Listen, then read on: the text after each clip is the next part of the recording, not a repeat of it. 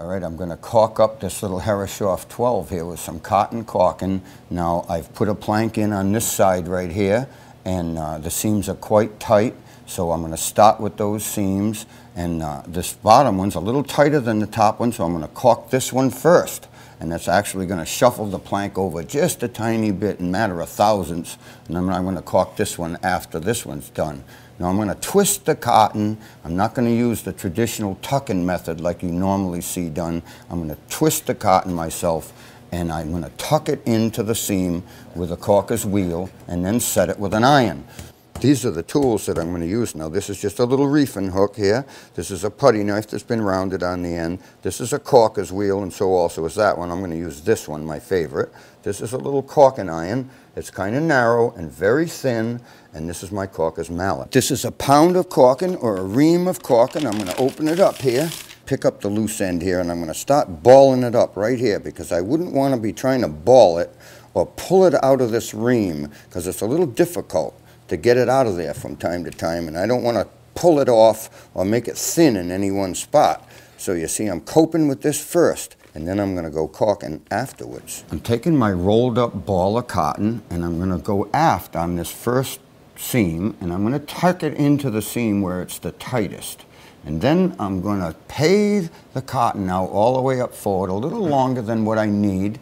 I'm going to break it off. Now I'm going to put it between my hands, and I'm going to roll it up. I'm going to keep it stretched when I roll it up so it doesn't get shorter and shorter as I roll it. Now I'm going to smooth it out a little bit, take a look at it, maybe roll it a couple more times. Now I'm going to tuck it in at the forward end, and then I'm going to go back aft and start rolling the cotton right down the middle of the seam the best that I can. I can't really see the seam under the cotton, but I can feel it. So as long as I creep along and roll back and forth, I can get it pushed in there to some extent. And I'm going to go from one end of the seam all the way down to the other end doing that. And then what I'm going to do is come back and re-roll it. I'm going to roll it in a little bit deeper until you don't see any of the cotton protruding out of the seam. But it's not in there very deep. It's not in there deep enough to put seam compound over. So what I have to do now is pick up a caulking iron and my mallet, and I'm going to set the cotton a little bit further into the seam, being very careful not to push it out the back. Now, like I said, the seam is nice and tight, so it's not too much chance of me pushing it out the back, but if it was much wider, it's a possibility. And look at the seam once in a while so you can see how deep it is in there. Bead of cotton should be right down the middle of it and quite narrow so that the plank, when they get wet, it swells around the bead on both sides and leaves the cotton very hard to pull out in any way because the planking's swelled around it. I've caulked from here forward with twisted cotton, but the seam starts to get a little bit wider back here where I haven't put the plank in. This is the original seam work right here, and I can't caulk it with the twisted cotton. So I'm going to pick up my iron and caulk it in a traditional manner, looping the cotton in place. Now we're going to do the top seam, the seam above the first one, and I'm going to do it basically the same way. I'm going to take my ball of cotton, then I'm going to pay the cotton out all the way up forward.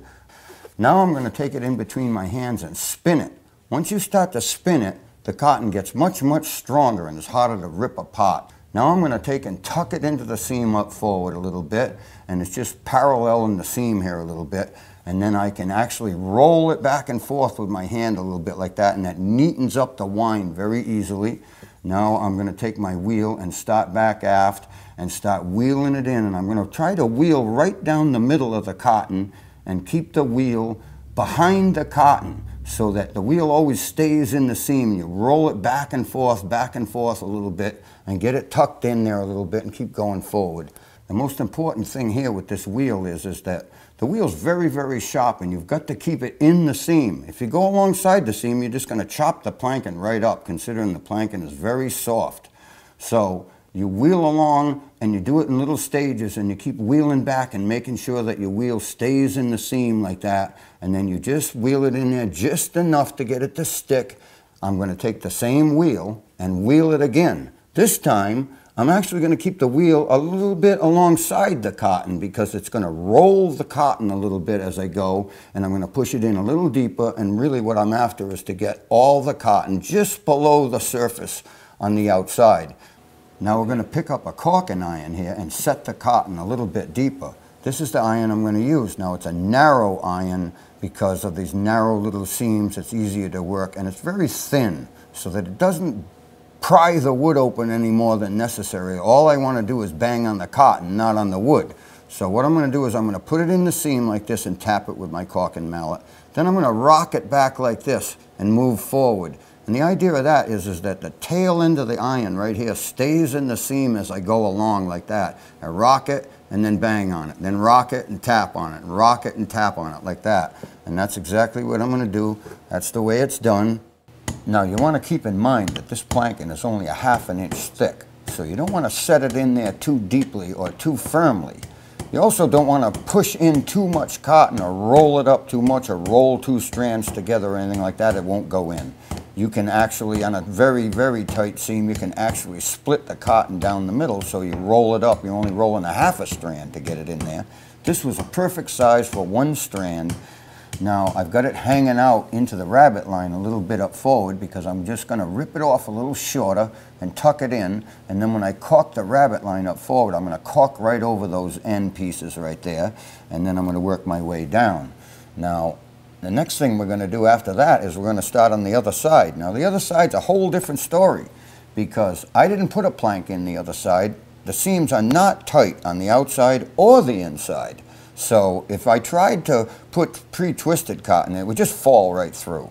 If I try to loop it, I'm not so sure I could get away with that because the planking is just too thin to do it. You're talking about pushing that bead back maybe 3/16 of an inch or so. And it might look great from this side, but when you go inside and look at it, you've pushed the cotton through the seam.